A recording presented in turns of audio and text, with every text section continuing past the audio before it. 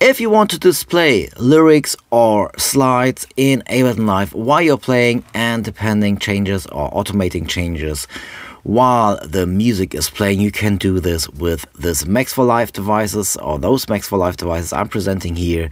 Hi, I'm Toby from abletondrummer.com. I do a lot of technical solutions for people playing live with Ableton Live, Max for Live solutions. So we have this and those devices here which are loading JPG or PNG images which are stored on your Mac from a certain location you can pick, and you can automate those changes in here in envelopes, in clips, or obviously in arrangement as well. And as you can see, those can be set to change, and you can select those different slides here and you can set up the changes how you like. Okay, so let me show you how you can set this up.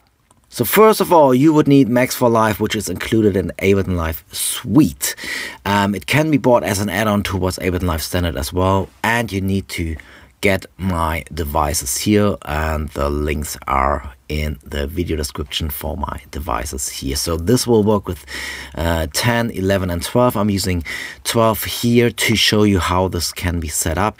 If you're using 10 or 11, make sure to update Max for Live to the latest version. There is a link on the selling page and in the video description here as well how you can do that. Okay, so let us have a quick look on how to set this up. So if I just delete everything and set up everything from the beginning, let's maybe have those two devices staying in here. So we got two devices which are just for displaying.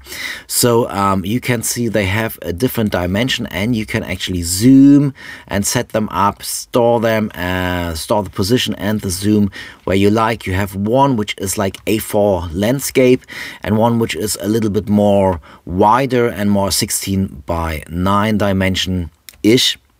So this one is yeah, maybe better for using it on computer screens. You can, if you have your iPad connected as a second screen here, you can play stuff, the windows on your second screen there as well.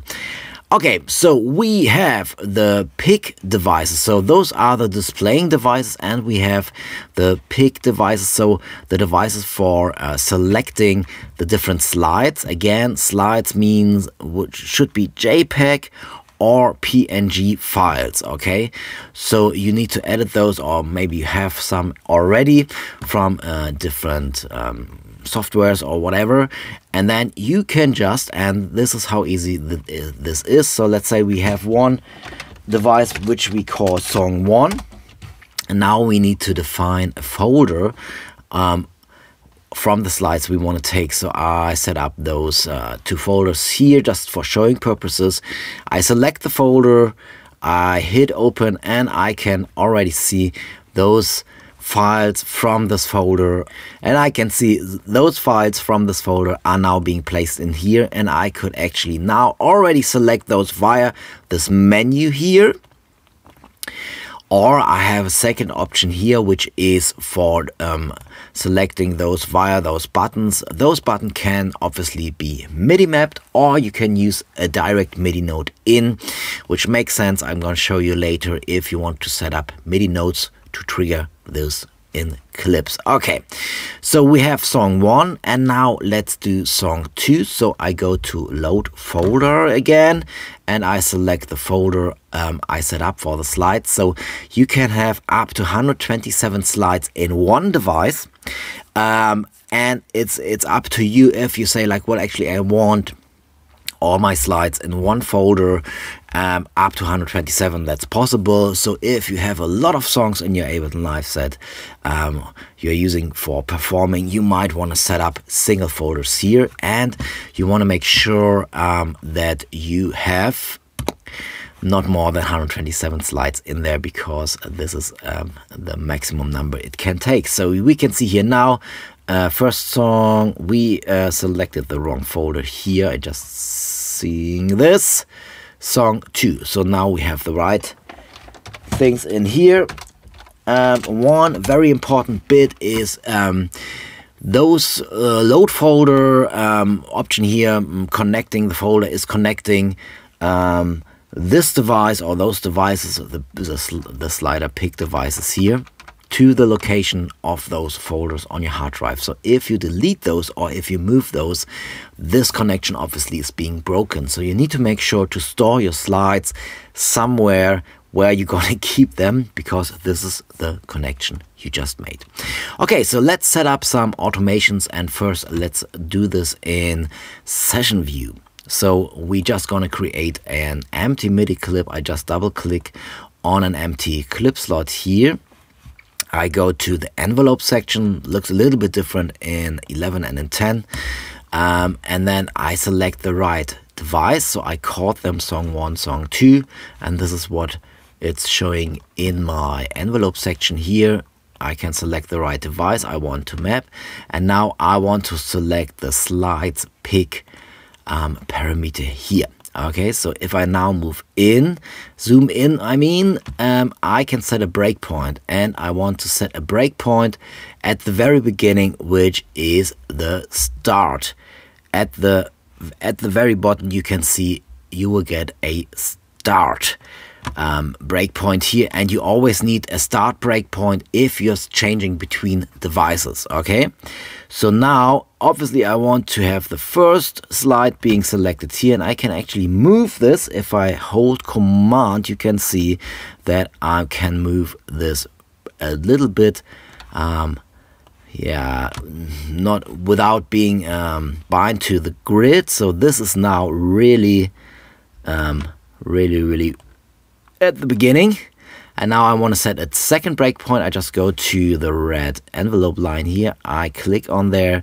If I move this and then right click, edit value, I can now type in a value here as well, 1. And you can see sometimes it's not working, and there seems to be a little bug in here. I type in 1 now and it's working fine. So let's move this to the beginning here as well. Let's zoom out.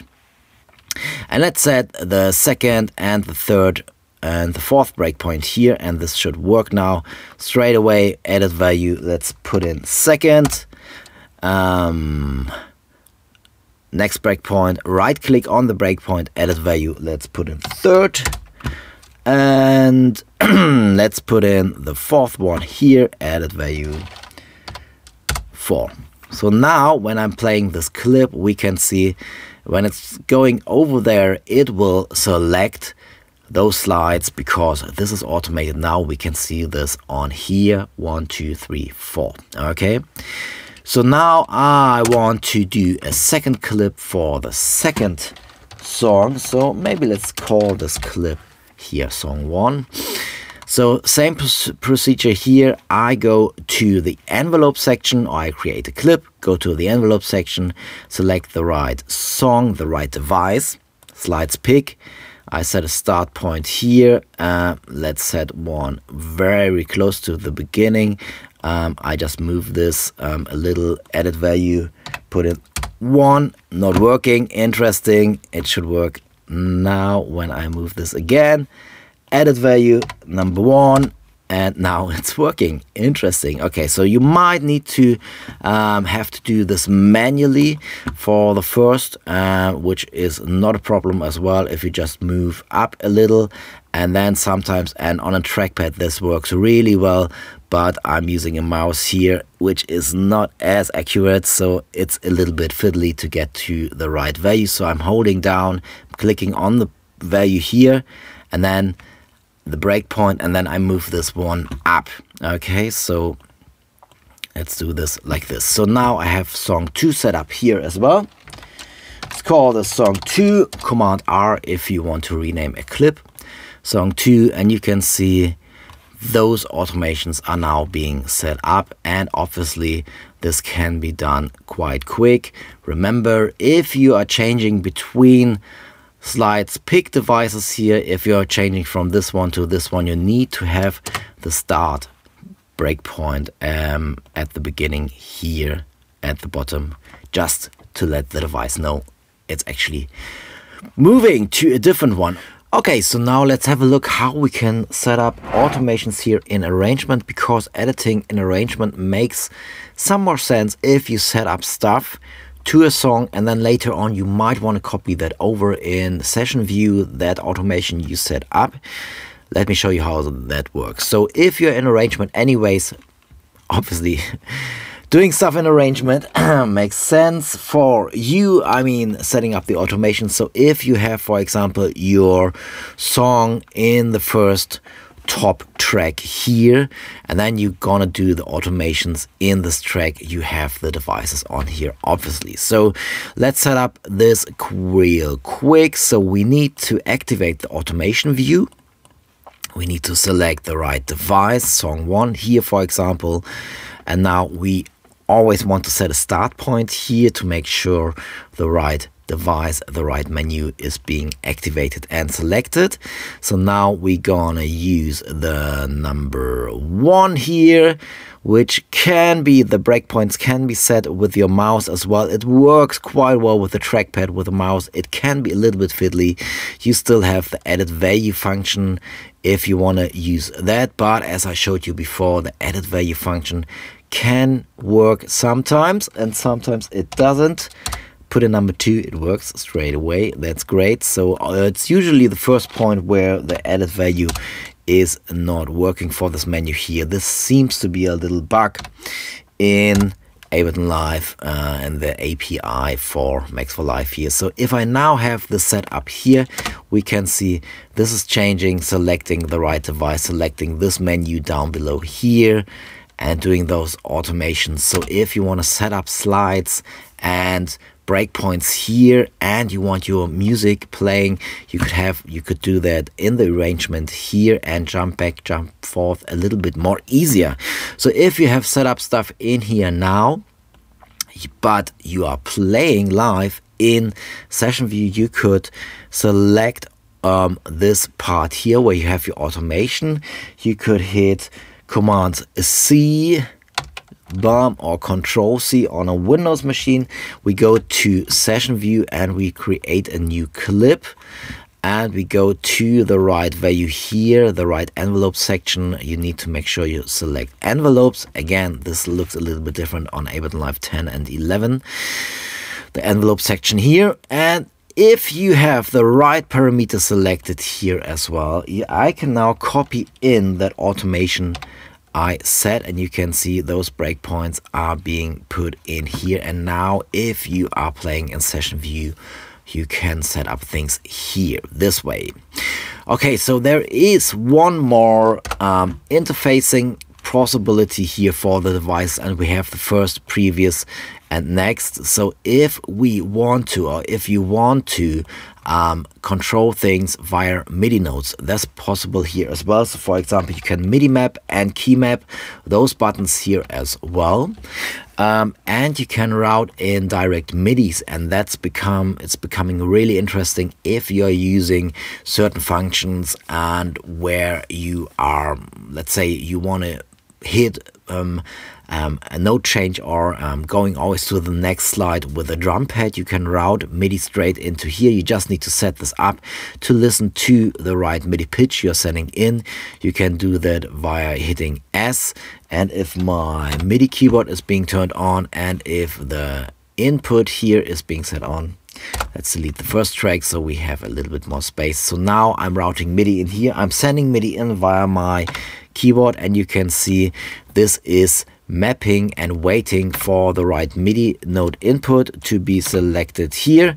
And now something is wrong. I need to check that again.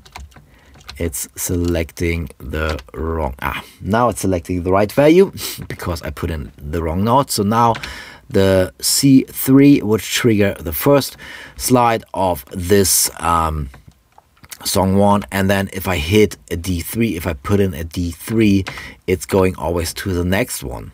So this technique now, because I'm using MIDI notes in here, I could actually use MIDI notes here as well for MIDI clips if you want to. So what you need to do now is you need to set up the MIDI notes you just put in, and if we switch off the scale scale awareness, which should be switched off now because you are setting custom MIDI notes in here. So let's say we have the C3, so this will always trigger the first, and then we have the D3, and this is always triggering the next. So if we make this a little bit slower, we can see now first one is being selected, next one, next one, next one, and if I start this clip again, you can see the first is being selected here. So this is now listening to MIDI notes. Obviously, you now need to make sure that you're not setting up the same MIDI notes on the second device here, that you have different notes for that, or that you automate and switch off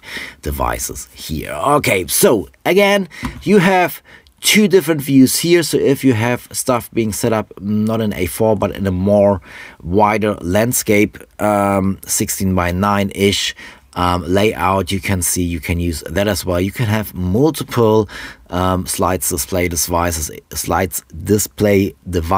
if you would like to. So if you want to have slides being displayed in different locations on maybe different screens, you can do that here as well. So links are in the video description here. If you're looking for something which is portrait layout, I have a second device which is linked in the video description here as well for portrait slides, for example for music sheet music display stuff.